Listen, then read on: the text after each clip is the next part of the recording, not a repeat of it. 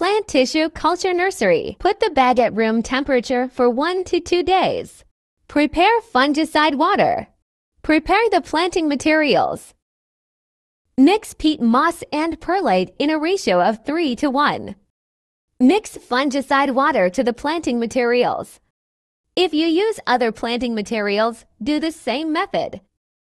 Next step, prepare the plantlets. Cut the bag and take out the plantlet.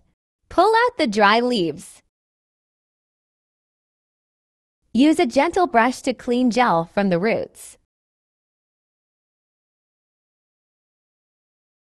Immerse the plantlets in mixed water for 3 to 5 minutes. Ensure the plantlets are thoroughly dried. Put the planting material into the pot. Make a hole in the center to put the plantlet.